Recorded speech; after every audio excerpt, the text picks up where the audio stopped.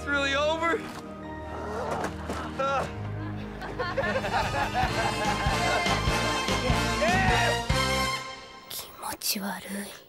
They say all things must come to an end, and after 30 years, Power Rangers finally got that memo. And like all goodbyes, the show ending is bittersweet. We all look back fondly when in reality the last few years have been terribly mid, and that's being generous. But fans of the show are used to saying their farewells with the casts rotating every 1 to 2 seasons.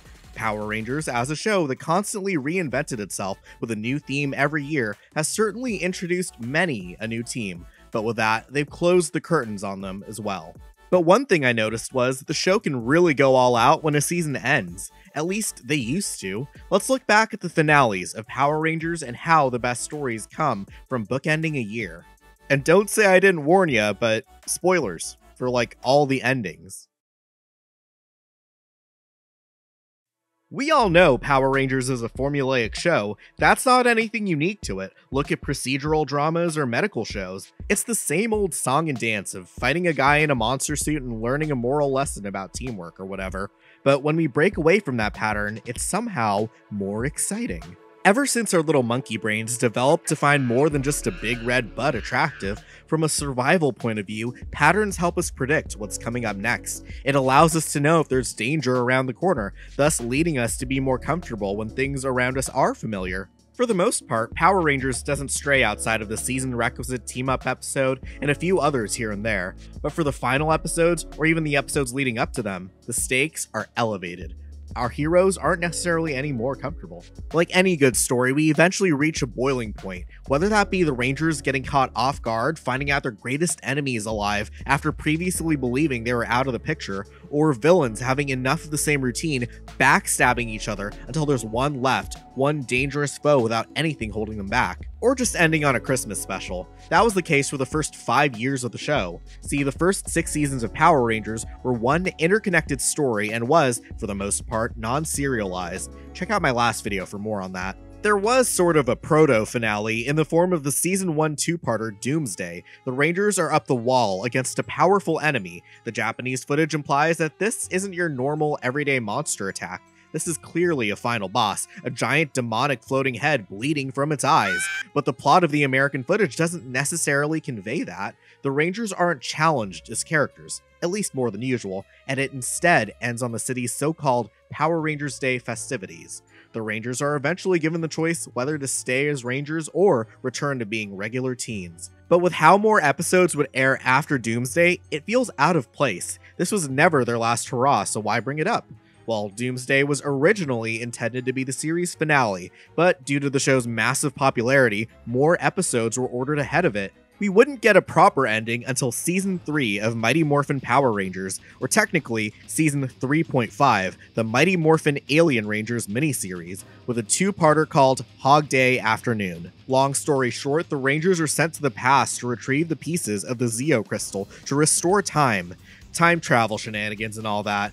Unfortunately, this means the Rangers were turned into children, meaning the alien Rangers of the planet Aquitar need to fill in. It's cooler than it sounds, I think. Our main Rangers retrieve the Zeo Crystal, age themselves back up, and then say goodbye to the alien Rangers. And then... Rangers, you must evacuate the command center!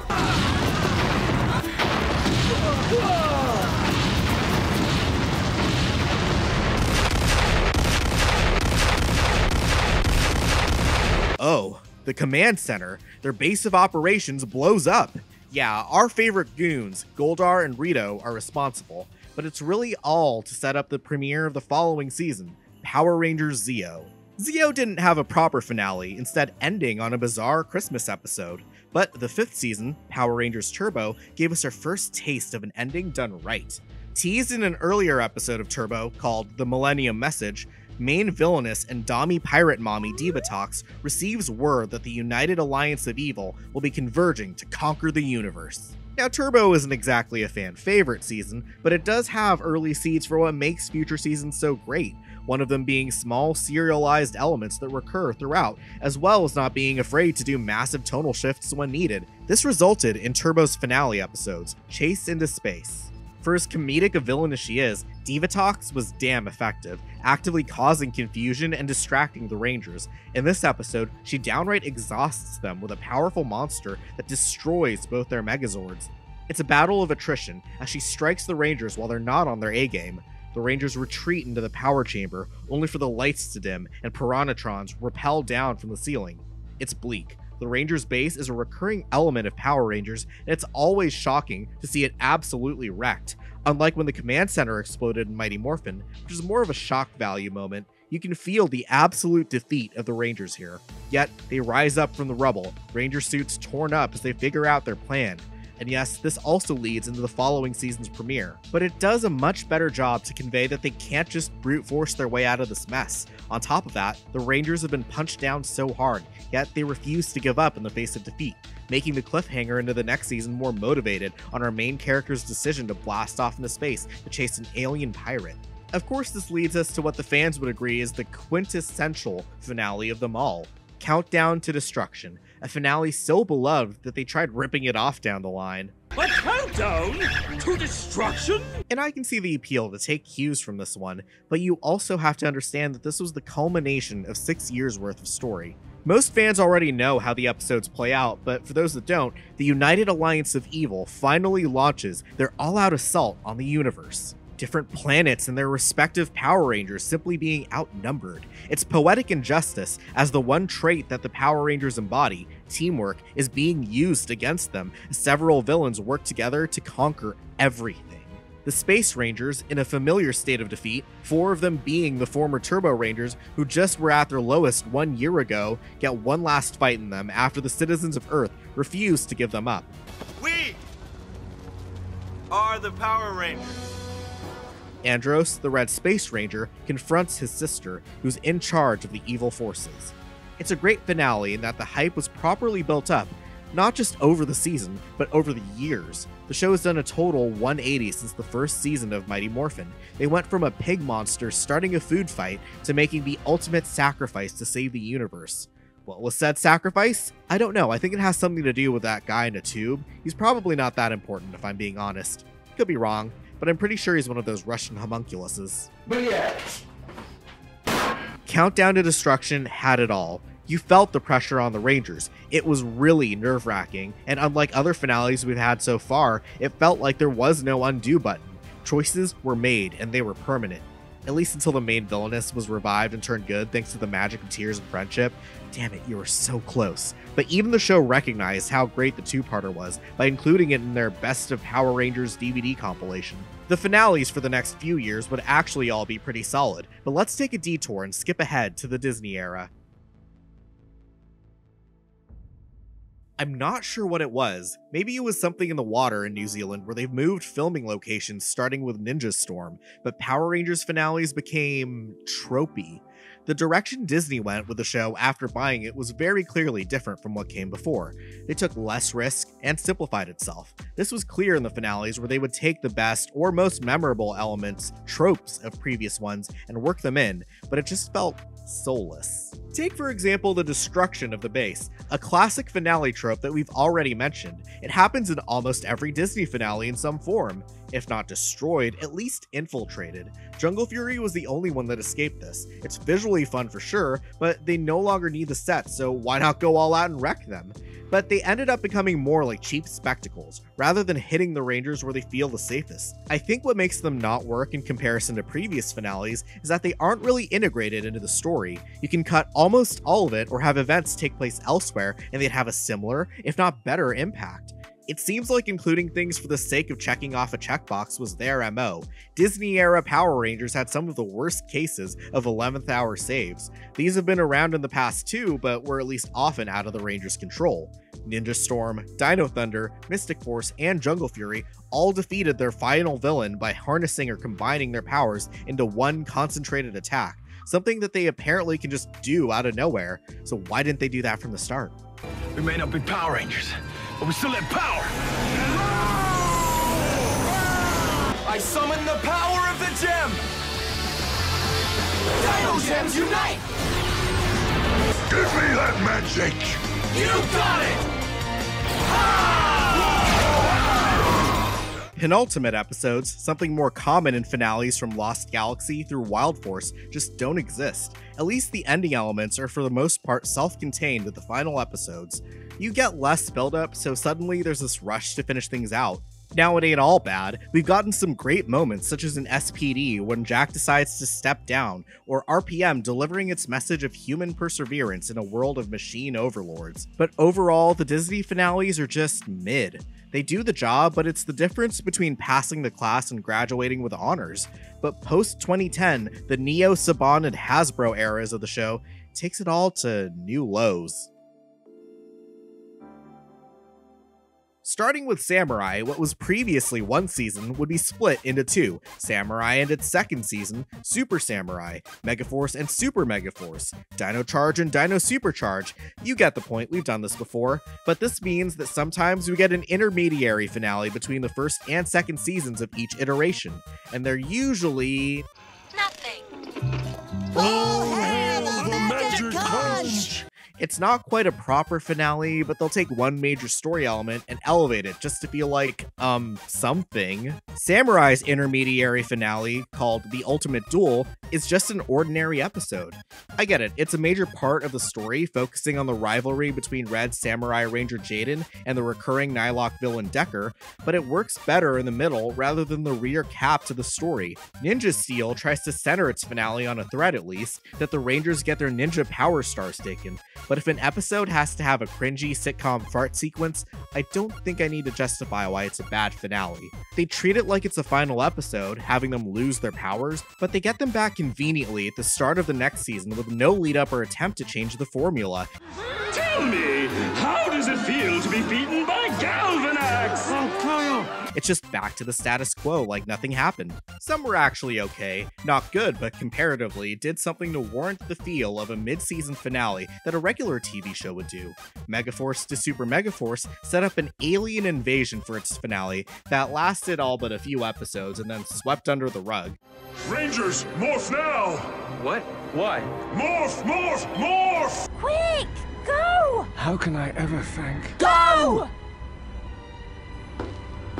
Dino Charge ended by giving us a new Ranger, which I'm actually a fan of. It's kind of a positive reinforcement thing. We had never had a female Purple Ranger before, and now that's a thing. Too bad the next season lost anything good it had going for it and spits on the concept of time and evolution, but we'll get to that. Dino Fury technically covers 3 seasons, with Cosmic Fury being Return of the Jedi. For Season 2's finale, The Nemesis, it has a great new sequence of the Rangers scaling a giant monster, a la Shadow of the Colossus. Only for the plan to immediately not work, which shows their priorities. It's a great visual moment, but it wasn't integrated well enough that it mattered. We did get a Ranger death. That got reversed as soon as they found out they're getting another season, so they said, quick, revive him in the last 10 seconds, we need to leave it on a cliffhanger now that we're getting greenlit. As for the proper finales in the second season of each iteration, third in the case of Dino/Cosmic Fury, they aren't much better. To be honest, it's like they took great, sound ideas, but ignored the fact that they had to write a story around them. Super Megaforce's finale, Legendary Battle, was supposed to be a big team-up reunion, but it amounted to wasted cameos where some of the returning actors didn't even get lines. It was supposed to be this great battle with every single Power Ranger, but as usual, the bare minimum left it hollow. Why are they here? Where did they come from? What are you doing here? It's the sequel. Oh, yeah. Well, this finale was so out there and poorly explained that they had to go back and retcon an explanation during Dino Fury. We wouldn't need to go back in the first place had the writing just not been total shit, but that's just my opinion. Dino Supercharge is notorious for its ending End of Extinction. A good Power Rangers finale is supposed to be inspirational, or at least leaves you with a sense of pride in that these are heroes, and also people who put themselves on the line. But when your final episode has the Rangers on the Jumbotron asking everyone on Earth to hold up mirrors to reflect the sun's rays into a black hole, I don't even know how I can take this piece of crap seriously. I know the show's known for its 90s cheese, but it's not the 90s anymore, and kids nowadays know better. In fact, they will see this and cringe at it. So who's this even for? Who are they fooling with this kind of writing? As a writer, one of the things you need to earn is a sense of respect for the audience's intelligence. Now let's see how it looks so far. this isn't exclusive a concept for just finales, but it astounds me how the writers didn't look at the scripts and think, wow, is this a satisfying conclusion to our story? Will audiences like it? They're actively writing against the audience. They're just trying to reach the finish line by whatever means necessary. That's why we get silly endings like stopping the extinction of the dinosaurs and altering the space-time continuum to make Jurassic Park real. Amazing. Whatever hard drugs these writers were on to not see a problem, I want that. Funny enough, during Super Ninja Steel's team-up special, Dimensions in Danger, they retcon this ending by saying all of Dino Charge takes place in an alternate dimension where the dinosaurs lived. The only finale that had some semblance of a good idea was Beast Morphers' twist that Evox was actually Vengix, the main villain of RPM who lay dormant for over a decade just to restart his robot apocalypse in another universe. And after the shock value of that revelation dissipates, it's more of the same. They used their one good idea and now it's downhill. They blew their load. It technically wasn't even the finale when this happened. This era of Power Rangers never really got a good ending. Cosmic Fury, the final season, had the best one since Samurai over a decade ago. In a twist on Countdown to Destruction, Lord Zed is turned into an equivalent of Zordon and sucked into an energy tube to be destroyed. And just like that finale, causes a wave of energy that would spread throughout the whole universe. However, instead of eliminating all evil, will eliminate all good. Admittedly, a clever twist on one of the most beloved finales. Now, of course, it misses the mark several times, the arrival of Deus Ex Morphin Master Zato helping the Rangers by talking Lord Zed into giving up his powers in exchange for his freedom. That comes out of nowhere, but as it turns out, Zato was sent by Zordon himself, which takes Mighty Morphin Power Rangers' once and always ending message of accepting loss and pummels it into the ground.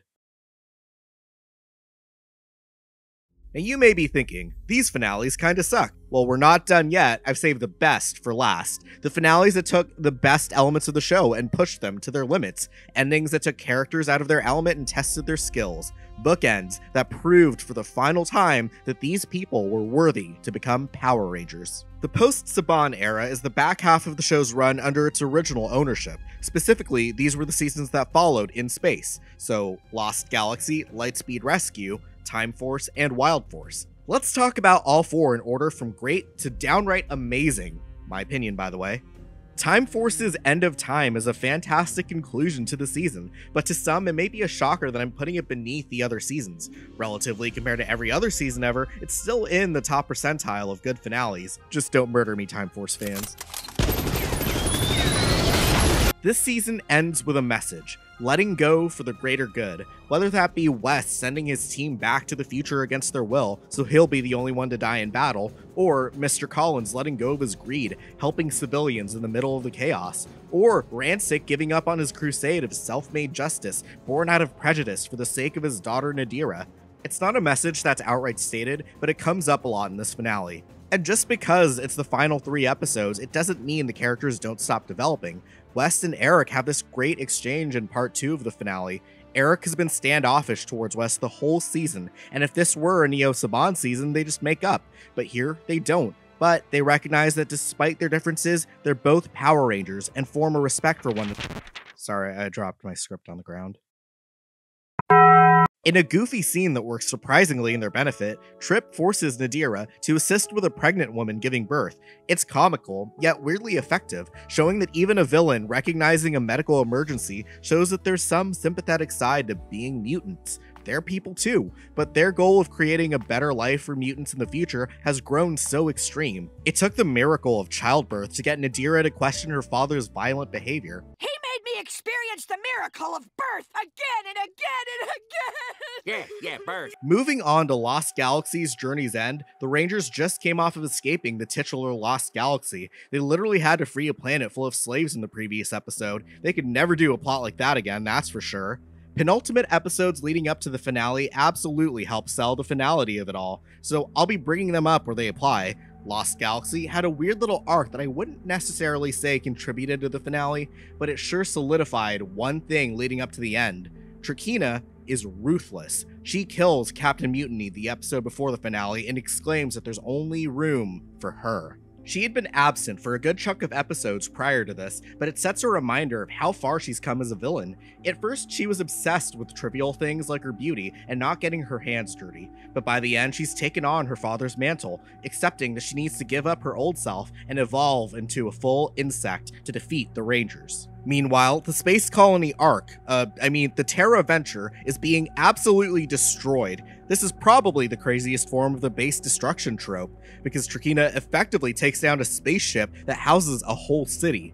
To make it even more crazy, she straps bombs onto her foot soldiers and commands them to self-detonate. The whole colony is forced to evacuate, and it's chaos. They eventually succeed, but Leo, this season's Red Ranger, finds himself alone on the abandoned Terra Venture, and it's freaky. Walking around an empty city, it's almost like a liminal space, only to find he's not alone. Overall, great finale. Wild Force's The End of the Power Rangers is a fitting name, but it has a double meaning. Yeah, it's the end of the season, but it was also originally the actual end of the show as a whole.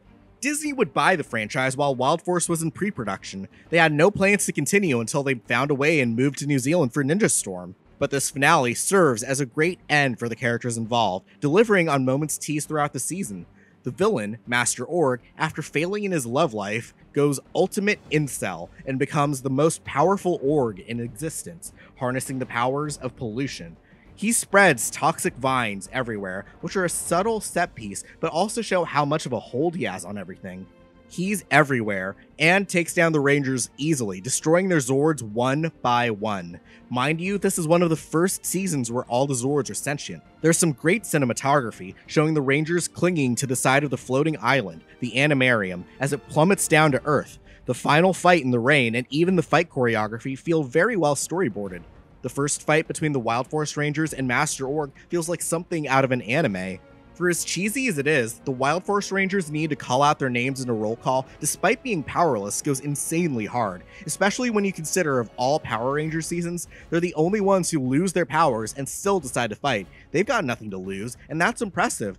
Other seasons would have had Rangers lose their powers after the final battle, or give them secondary powers that work in their civilian mode outside of morphing into a Ranger. Say what you want about Wild Force, but they've really sold the hero aspect of the season. I realize I'm about to do some wordplay here considering it's an animal-based season, but Wild Force has a lot of pride in being a hero. The Rangers celebrate what they believe to be the end of the Orgs, whom they've been fighting throughout the whole year. We saved the world! The Power Rangers are over!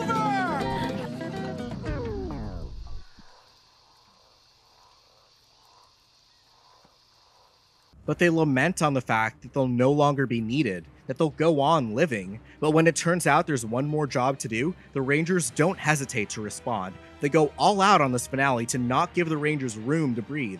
The writers made sure to embody the message of never give up, something the Blue and Black Rangers, Max and Danny, say throughout the whole season. I actually don't necessarily place the show above Lost Galaxy's Journey's End, but they sort of tied in my opinion. But now, for the biggest, baddest finale of them all. Don't miss the all-out adventure of Power Rangers Lightspeed Rescue, the Queen's Wrath, with the biggest, baddest finale of them all. Yeah!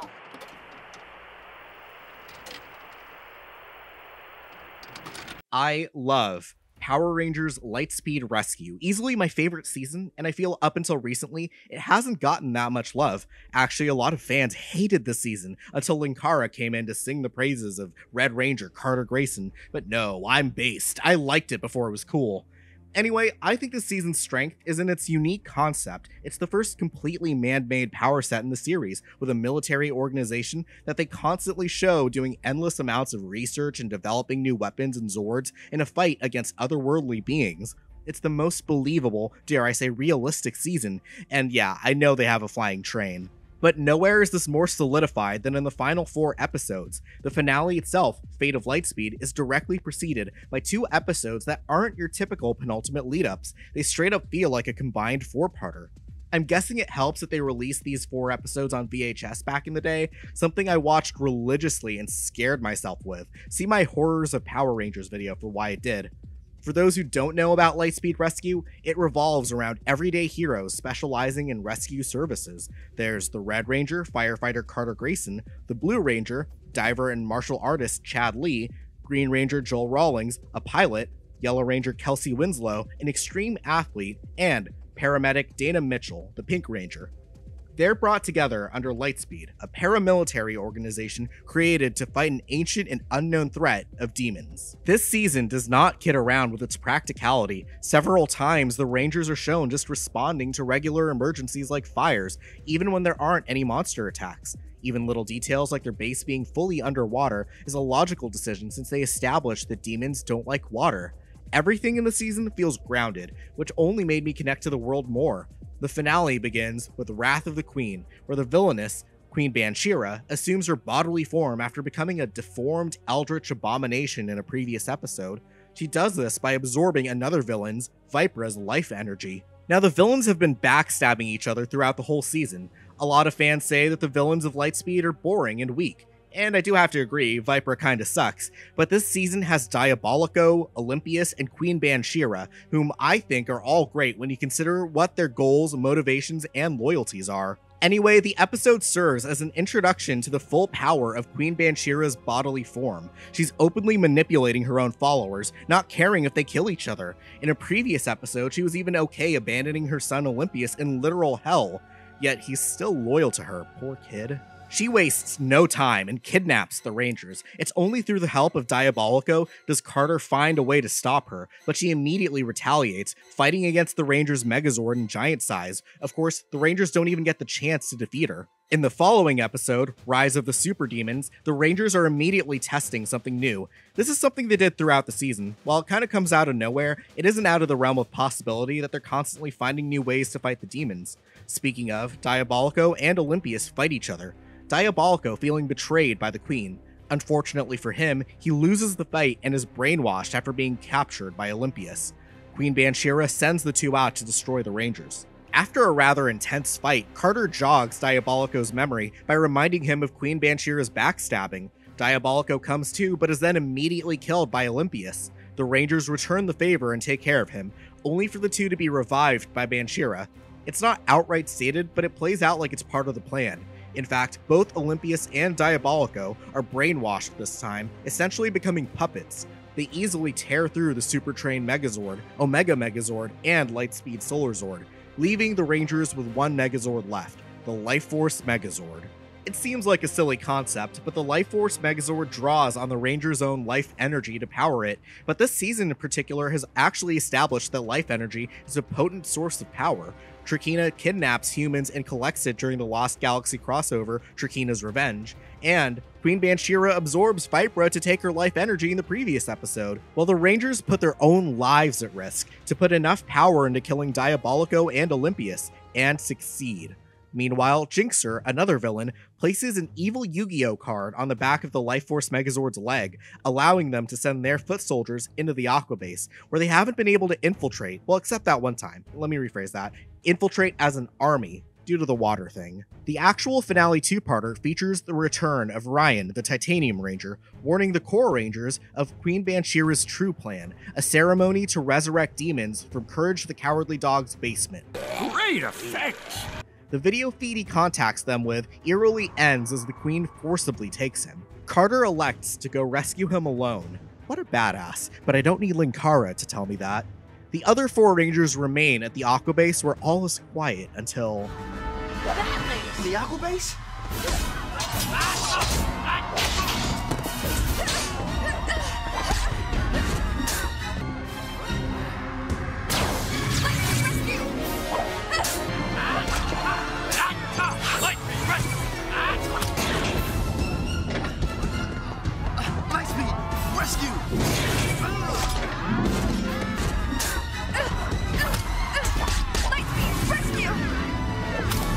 The Rangers are under attack in what's possibly the most stressful base destruction sequence we've seen yet. The four Rangers morph as they fight through tight hallways and help people evacuate. Dana notices something out the window. It's the Life Force Megazord, being piloted by the demons. While they manage to get everyone out, the Rangers, Miss Fairweather, the head weapons expert and developer, and Captain Mitchell are trapped inside as the water begins to leak in. This whole episode is claustrophobic. What was once a demon-free sanctuary is soon to be the Rangers' watery grave, unless they do something.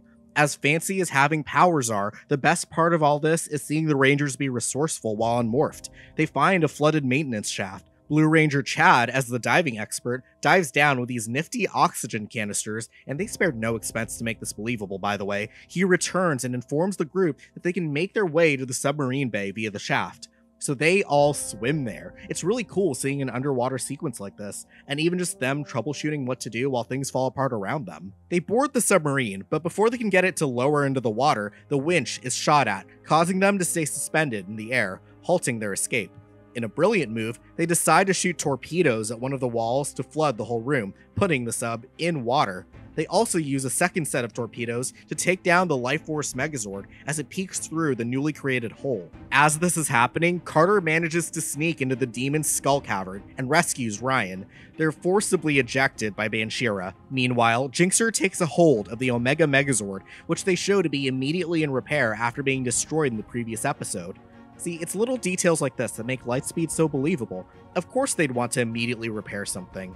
Well, that forward thinking is their downfall, as Jinxer pilots it in order to create a circle of stones, a requirement to resurrect the fallen demons during the eclipse. There's this amazing sequence where Carter and Ryan fly through the city trying to take down the Omega Megazord on their own. They finally do by kamikazing it, and the destruction of their own Megazord is honestly gruesome, but it's too late. The circle of stones is complete. The 4 other Rangers reunite with them, just in the nick of time. They morph and confront Queen Banshira in one last battle. You're too late.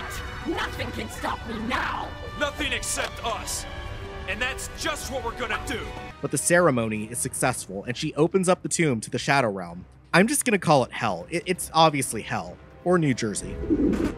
Carter just goes and kicks her into the tomb, sending her plummeting to the bottom, but last second, she grabs him and pulls him down with her.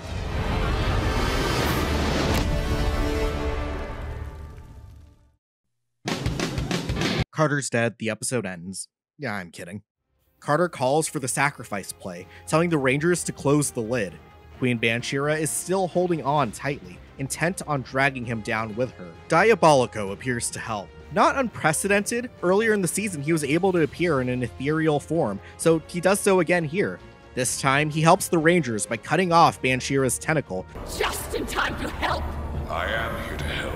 Help the Rangers destroy you for good.